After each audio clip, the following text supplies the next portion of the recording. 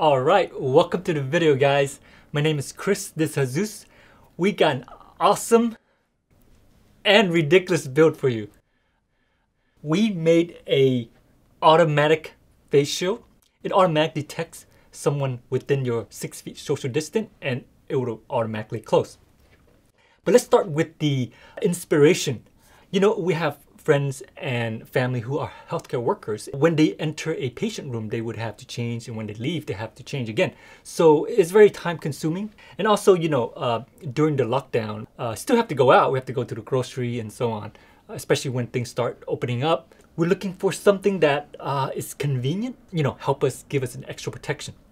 What were some of the first things that came to mind when you were thinking about designing a face shield? Right, so how about we take a welding helmet? I have one here, and we can attach a servo. It could simply folds down. If you're not welding, you would fold the helmet up and it would stand out, right? I know, that's a pretty good look on you.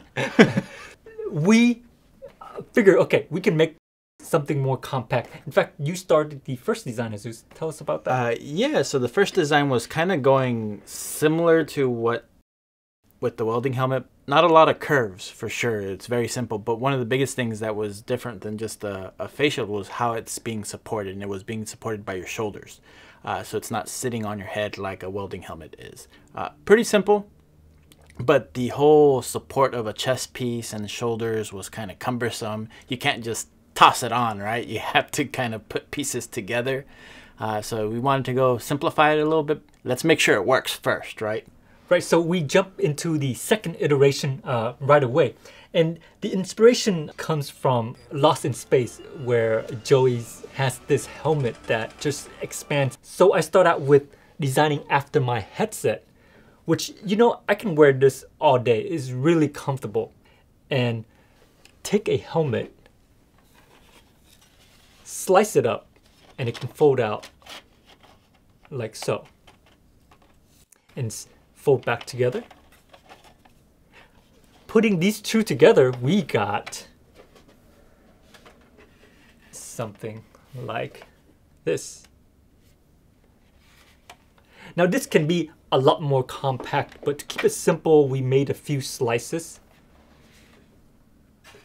I got the headphone cushion right off my headset. It fits perfectly, really comfortable. Aesthetically, it looks really nice. Yeah, you know, the goal of this is to see how can we make this fit in, especially during this time when face shield and mask become the normal, right? Yeah, this simply folds out like so. It's locked together with magnets. We can easily fold it back. On this side, you have the GPIO pins, which connects to the Raspberry Pi. It's allowed us to trigger servo, which is on this side. And I picked the smallest servo I can find because I want to keep this compact as possible. We can easily have a giant servo that kind of extrude out, right? I noticed the magnets. I don't see screws. And even when I was looking at this headset, there's no screws. Yeah, you know, I love designing parts that just snaps in together. It makes it so easy to prototype. Of course, where there are a lot of stress, you know, we put in the screws, but all these parts can be disassembled and assembled together. So it makes, you know, things so much easier. If you want to change individual parts, you can just reprint that. So what did you find difficult? Yeah, you know, surprisingly, putting the face shield on was the most difficult because I had to project this into a flat plane, send this face shield into a laser cutter, trim it down a bit, and make it flush as possible. Of course, there's still a lot of gap, but there's still a prototype, a lot of gap here that we can seal up. Oh, of course, this is all 3D printed, very lightweight. Got a nice cushion at the bottom. Now, I heard you say something about Raspberry Pi, servos. Where is it at? Because I don't see it. Good question. Let's talk about the bot that is driving this helmet. This is a BB-8, a puck version of the BB-8 we made. Very small. The goal is to keep it compact and portable. So we all have Siri and Google Home on our phone that is easy accessible. But I feel like it's still very distracting and more like a consuming device. It's not that interactive. I love robots in movies where the robot is more of an assistant rather than a toy. So, especially a lot of robots you find on the shelf these days, they are more like for kids to play with. They're cute, running around the house. You're looking for a robot to do something, to have a task. Yeah, so I want to focus on do very simple tasks and do it well. So this reminds me of Pass the Butter robot from Rick and Morty, something like that. Yes, but maybe pass the butter and the knife, right? Something very few, a handful of tasks. For example, when I go to work, I sit down, I can take BB-8 out of my pocket, put it on my desk, and if, say, my coworker comes behind me, BB-8 would turn its head toward my coworker, and I can recognize that, hey, someone is behind me, so I won't be startled. So, very simple function, but do it well, and that's the goal. In this case, it will trigger our helmet to come down. I really stuff everything in here. You got a battery that I salvaged from a battery pack. You got the Raspberry Pi and a vision kit, which powers the AI for our bot. Just so I understand, it's capturing people as well as controlling the server. Yes, that's correct. It's going to basically look for people's faces. It doesn't store any data at all. It's simply look for people's faces and triangulate based on the camera focal length and their face size and determine how far the person is. Very rough, but in my test, it's pretty accurate to the inches.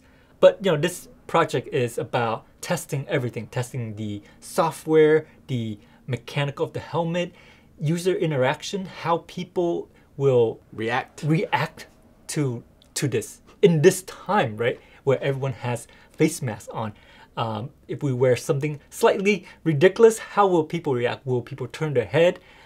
Will people ask us to take it off, right? So we're gonna take it out and show you, but let's do a quick demo right here.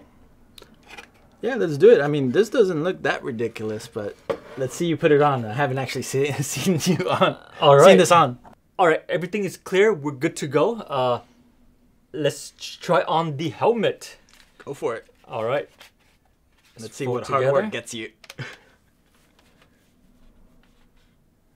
Pretty comfortable. What do you think? It sits pretty well. Actually, I thought it would be extremely more noticeable. I mean, somebody is going to notice you if you walk it into the public, but it's not that bad. Ben? Yeah, that's good. It looks like a giant headset, right? It does look like a giant headset.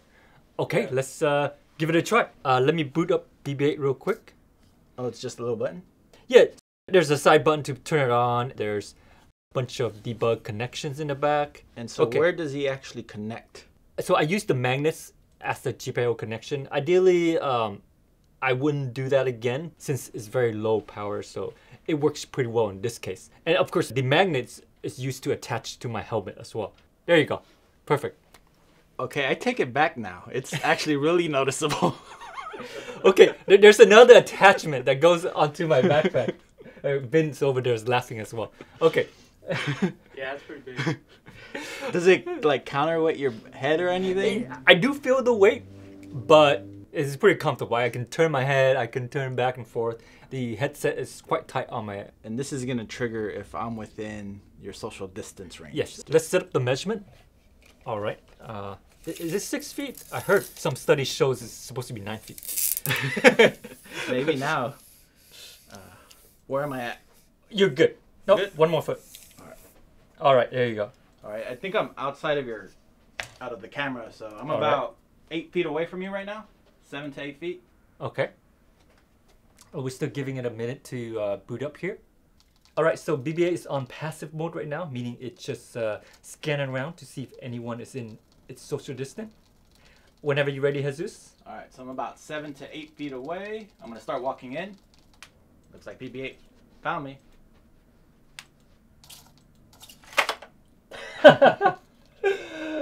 that works pretty well. Not bad. Yeah, I felt it. BB-8 was, hey, I see something. It's coming down.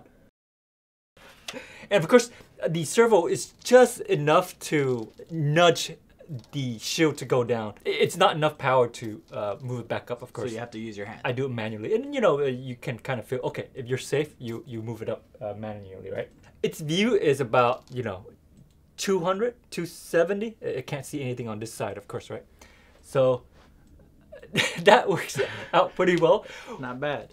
We're gonna take it outside, get some reaction. All right, guys, we're gonna hit the grocery store real quick. The goal is to get some reaction and act as normal as possible. I still have to put in my mask.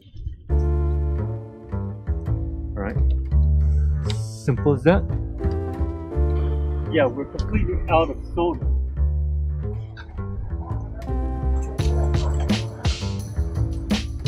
All right.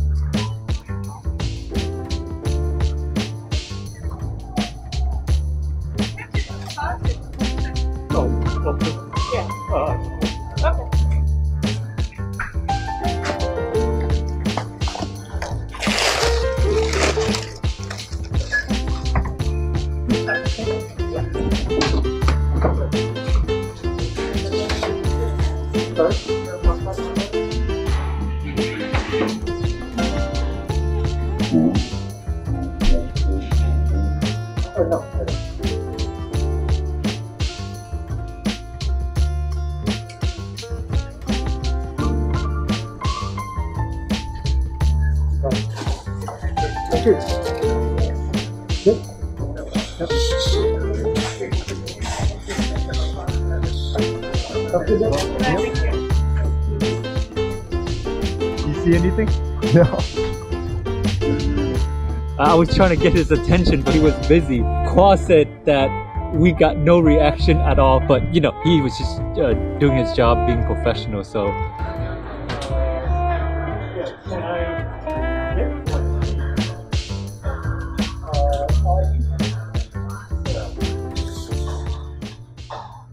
It's only this time, you know, where a weirdo like me is normal. Alright, well, we'll continue. Nice! I've been trying to get reaction all day. I think that's the first one. Alright, everyone. That was really fun. Thank you so much for joining us. Now hit subscribe and like. We got so many more builds coming just like this. In fact, Jesus, you got a build coming up. Can you tell us about it? I could, but then I would have to kill all you. So you're gonna have to wait. Alright, thank you so much for joining us. We had a great time doing this. We got more builds coming for you. Thank you. Have a good one.